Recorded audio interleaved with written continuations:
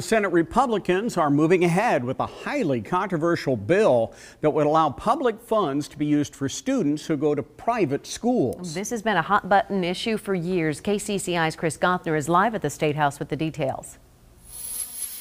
Stephen Stacy, the original bill would have opened the taxpayer grants to all students, but today that was significantly pared down. However, it was not enough to appease those opposed.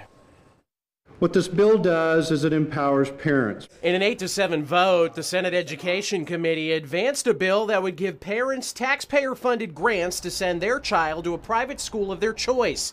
Initially, these would have been open to any student, but Wednesday, lawmakers amended the bill to limit them to students with IEPs or 504 plans, essentially those with special needs. It's a way to prove that it works.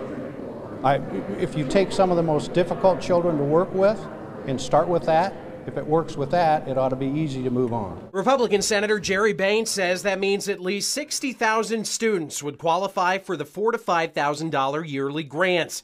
He argues they would spur competition and save the state money, as the payments would represent 87% of what the state already spends to send kids to public schools.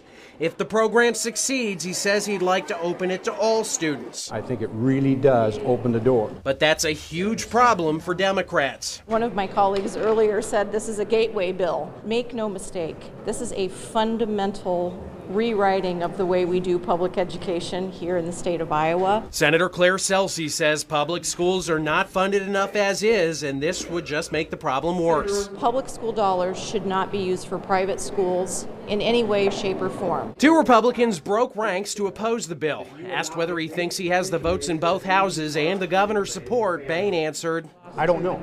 I don't know.